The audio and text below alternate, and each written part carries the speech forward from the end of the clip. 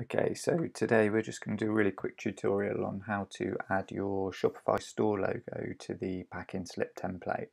So by default, what it will do is just pull in the name of the store. So we're going to try and pull the logo into that template so it looks a bit nicer for our customers when they purchase things. So the first thing we need to do is jump into settings. And I'm just here in a test store, so I don't have a lot in it. It's just it's a bit bare bones. But if we jump into the Files menu here, and then I've got a logo here that I've used for the store. So what we can do is jump over to this bit under the link column, and we can just click on this link icon that says copy link, and then that link is now copied into the clipboard. And we're going to jump back into settings, and then we're going to jump into the shipping and delivery section. And then in this section, it's all your shipping rates and those bits, but also there's the packing slip area here. So you can jump into here. Now, this all looks quite complicated, but don't worry about that. We can all run through it. So we jump into up here, we've got this preview template button. So if we click on that, it should open a PDF of what our packing slip looks like. So we've just got the text of the name of my store up there, and ideally we want to replace that with the logo. So if we close that down, and what we've got, this bit here, so shop name, that's essentially a Shopify variable just to show the name of the store, and it's inside these tags that are P. So a P tag is a paragraph. So what we're going to do is drag from the top of this P down to the end one, so this whole section, and we're just going to delete that. And then we want to add in an image tag essentially. This will all be in the description, so don't worry, you won't have to write any of this. So we want an image tag with a source of, and then if we paste in what we had, this was the logo, the file name for the logo we just took. So we can open this up in a new tab if we wanted to, and it will just open up the logo. So it's just the link to our logo. And then we're just closing that off inside an image tag. And then just for these, I like to just declare an inline style for them, just because it's part of an email template. So we just add this in and just say width equals, oops, added too many, and height equals. No, it's not too many. Sorry, we've got. Oh, sorry, what am I doing there? That's not right.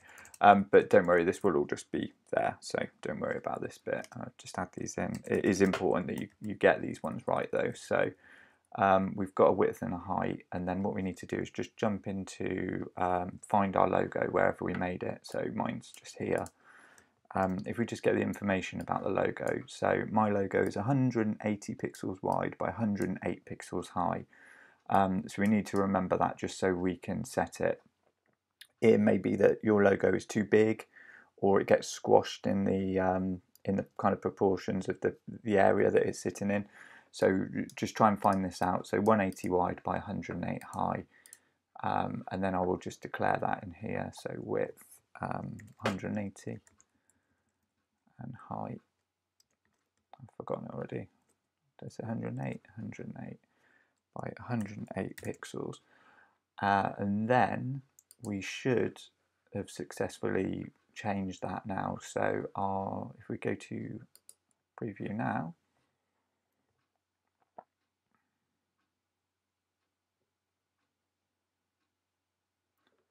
then we've got our logo there, so you can see it's all working. There are a couple of ways you can declare these heights and widths. So you could technically, you can make a height auto, and then if you wanted a bit smaller, we could say actually I'd like it to be 100 pixels. We'll just close that back and slip down. And then that should automatically scale it. I like to just have it so it's set height and width, just because it's not responsive, and I know it's going to show up in the right size then. But you do have the option to just sort of tweak these. It's probably worth, before you start or save, we haven't saved any of this, we could just refresh it. If we copied and pasted this, you can refresh it and it will just go back to how it was before. It's not, it hasn't saved any of this. You can preview without saving. But it may be worth just copying out this packing slip if you're worried about ruining it. Just copy it, paste it into a text document or something, just so you've got it, just in case. But we're really only editing these lines here, so that's from let's go back, line 4 to line 6, and you can break them out. White space doesn't really matter in here, so you can have that. And so we will just delete it and replace it with our bit, and that bit of code will be in the description. You just need to get into that file section and copy out the correct logo. One thing worth bearing in mind is that it is actually that is a static file. So if you decide one day that you're going to change what the store logo looks like, it won't change in your packing slip. So if you rebrand or you change your name or something like that, just remember that the packing slip logo does need to be updated as well. And that's it really, that's all we need to do. So if this helped, please give the video a like, and if you want to learn more about e-commerce and how to update bits to your store, then please subscribe.